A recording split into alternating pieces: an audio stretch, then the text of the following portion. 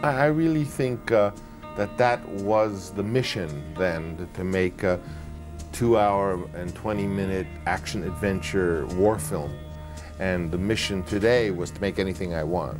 So it really isn't so much, I don't think, although I'm sure I have changed, but I think it was a different mission.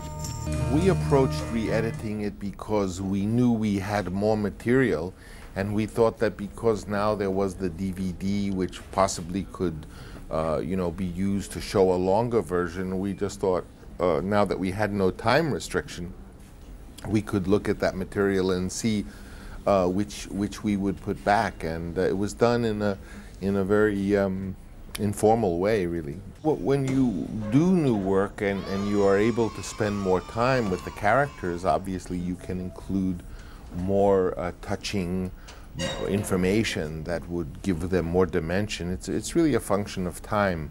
The first movie was 2 hours and 20 minutes and had to go through many episodes. So the additional time we had, we could use for character development and to include other aspects of the characters. I mean, I think in the new version you see Martin Sheen smile and laugh, which you never did before.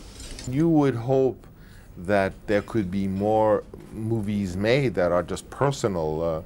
Like my son's film, TQ, is, that's a personal film. It's all based on memories of things he heard about when he was a boy, about the people like myself, So the genre film is what kind of forces it into a mold, and it has to be a certain thing. It has to be a horror film, it has to scare you, or it has to be a sex comedy, it has to be funny and sexy. But really, it's wonderful when you can just see a movie that is defies the genre, and it's just an expression of a person, of an artist, and what they feel that they would like to share. I'm older and I am much less, I'm more independent. I am much less concerned about whether people sort of approve of me or not. So it's likely that I might show more of what I really feel, or even know myself what I really feel.